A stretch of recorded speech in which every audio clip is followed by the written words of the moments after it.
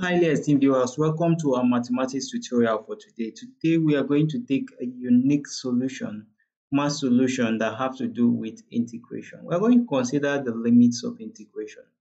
And in today I'm going to give a brief introduction of what integration is, and then we'll solve this question using integration by parts, which is different from the back integration method you are known with using to solve question on integration.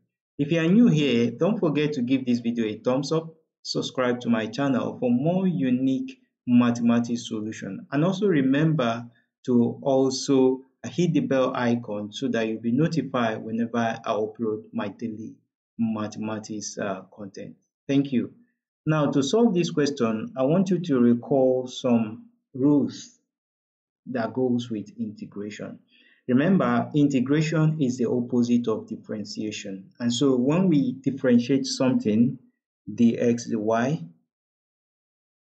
of a function with respect to x, we'll come to see that our result can be g of x. That is exactly what our result will be. Now, if we integrate this result, g of x, at a given limit, let's say limit 0 to 1, with respect to x, we're going to arrive at the value which we differentiated initially plus a constant. So this is exactly how you go about doing integration. And you also remember that the normal integration, that if you are integrating the general formula for integration, if you are integrating a constant, let's say a value x to the value of x to the power of n with respect to x, remember that if you integrate this value, you are going to have, applying the laws of integration, you're going to have your x to the power of n, you add 1 to the numerator, and it will be divided by n plus 1 plus your constant. This is how you go about integration. So remember this point, as we'll be making application of this point in the video today. Now, let's get started. I'm going to use the differentiation integration by parts to solve this, and then we'll use the back integration method to solve this, so that you see how we play around the back integration method, which is the normal integration method people use in solving questions like this. Now, let's look at the first part. We have integration of 2x with given limit 2x divided by x squared plus 1 with respect to x. Now, given this, we are going to use the part substitution method. So we'll take our u to be equal to x squared plus 1. So having our u to be equal to x squared plus 1, let's differentiate with respect to x this value. We differentiate this value with respect to x. Remember, this will give us 0. And this will be what? 2 multiplied by x with 2 minus 1. Remember, and this will give us 2x. So that is the rules that goes with differentiation. So that means our du will be equal to 2x dx. So what we need from here is this and this. And don't forget the limit. The limit is between 1 and 2. So we are going to also work on the limit, giving our u to be equal to x squared plus 1.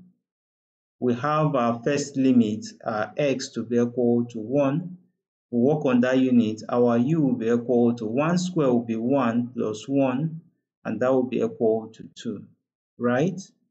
And the other limit we'll have our x to be equal to 2, right? That's up there.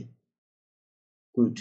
So if we have that, all we need to do is to insert value for x into this. So we'll have our u to be equal to x squared, that's 2 squared, plus 1, and that will give us 4 plus 1, which is equal to 5.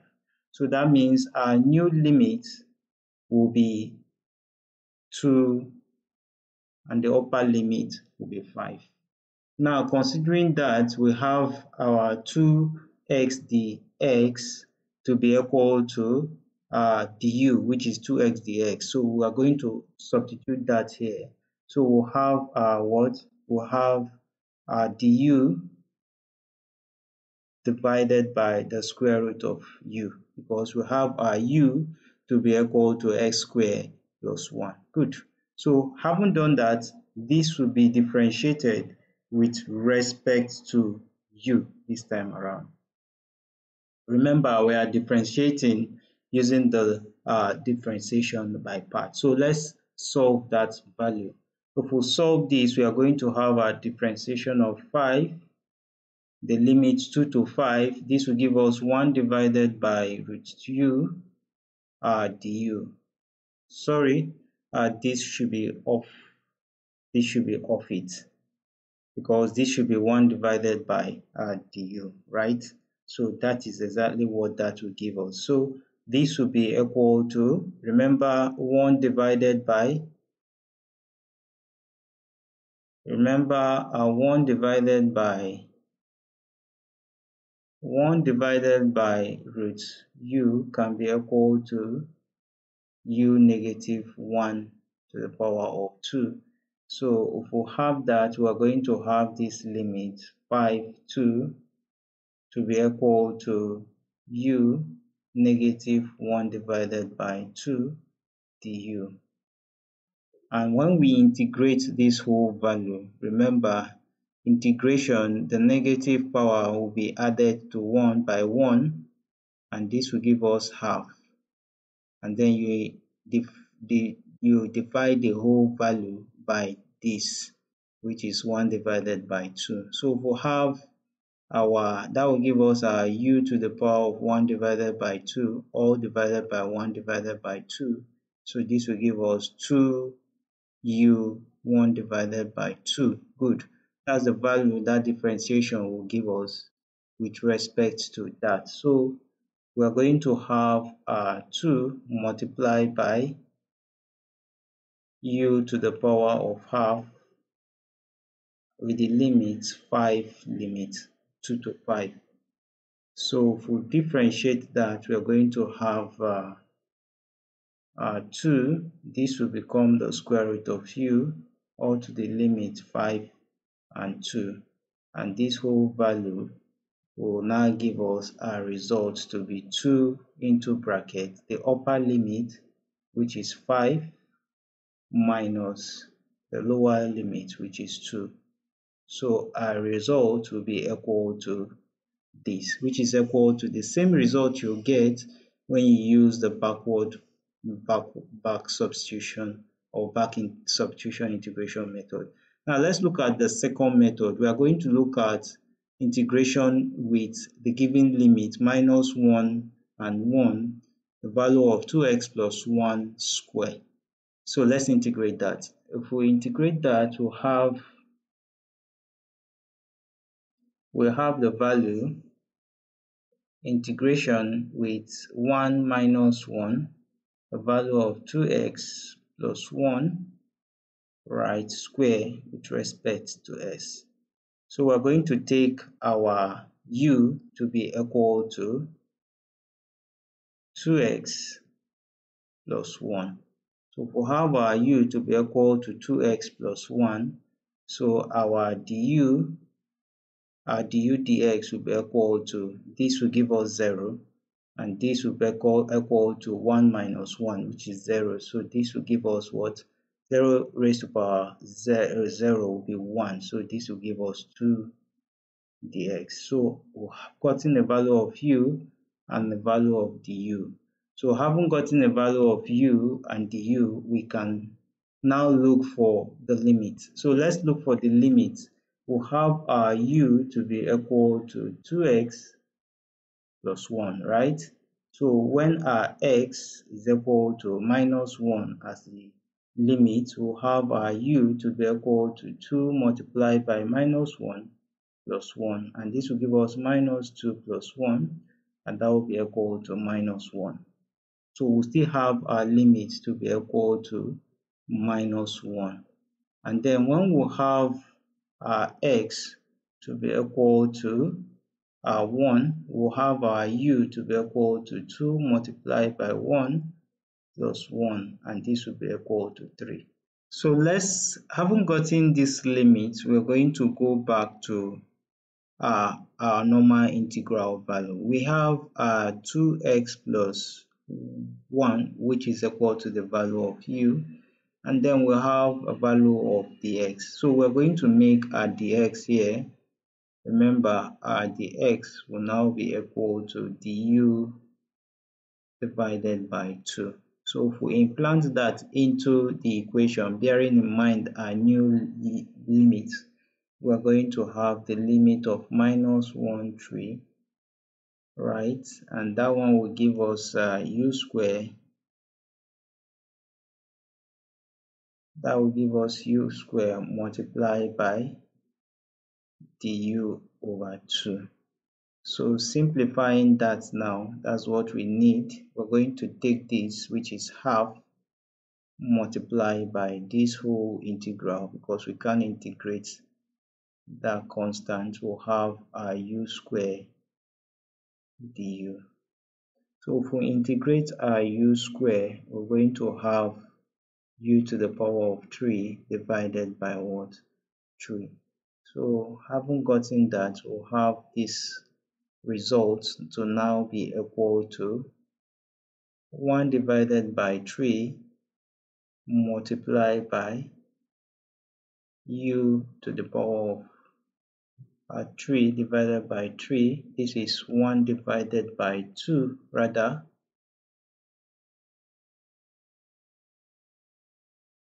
and this will be to the limit of 3 minus 1 to 3. So let's simplify that. This will give us 1 divided by 6 u to the power of 3 with limit of 3 and minus 1. So if we implement that limit, we're going to have 1 divided by 6 all multiplied by u square will be 3 to the power of 3, which is the upper limit, minus brackets minus 1 to the power of 3, which is the lower limit. So we'll have 1 divided by 6 into bracket 27. This will give us a negative plus 1. So we'll have our result to be equal to 1 divided by 6 multiplied by 28, which is equal to 28 divided by 6. And this will be equal to 14 divided by 3. So the value for that integral value will be, because this divided by 2 will go here to give us 3, and 2 will go here to give us 1, and 4 times 2 is 8. So the value for that integral value will be 14 divided by 2. Now let's consider the last question that is given to us. We are asked to integrate e to the power of 3x with respect to x, giving limit of 0 to 1 divided by 3. Now let's look at how we can integrate that using the back substitution method.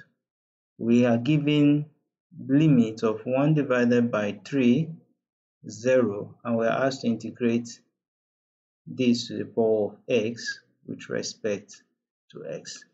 Now let's look at the integration using the back integration method, back substitution method of integration. So if we use that, we're going to integrate this whole value with respect to x. So if we integrate that, we'll have this whole value will still remain, the integral value of this will still remain this divided by this divided by 3, right? That will still give us that value. So this will give us 1 divided by 3 multiplied by the integral value of 3x Remember the integration of this with limit of 1, 3 and 0. The integration of this value will always give us the same what? The same value. Now divided by the constant, which is 3. So if we simplify that, we are going to have 1 divided by 3 multiplied by the upper limit will give us e to the power of 3 multiplied by 1 divided by 3, and the lower limit will give us e to the power of 3 multiplied by 0, and that will give us this. So we'll have 1 divided by 3 all to the bracket of e to the power of, this will give us 1 minus e to the power of 0. So finally, we'll have our result to be equal to 1 divided by 3 to the power of e to the power of 1 minus 1. And this will be equal to e to the power of 1 minus 1, or e minus 1 divided by what? By 3. And that will be the result of the integral value of this using the back substitution method. So we see solving integration can be very easy when you solve using any method. It can be the substitution method, it can also be the back substitution, it can be integration by part method, or you use the back substitution method. You are going to get the same result. As a good task I want to give you, I want you to try using the integration method by parts to solve this last question and see if you arrive at the same result. Try it and drop your comments your answer in the comment section. I'll be glad to go through it. Thanks so much for watching, and do well to subscribe to our channel for more simplified mathematics solution questions. Thanks and bye.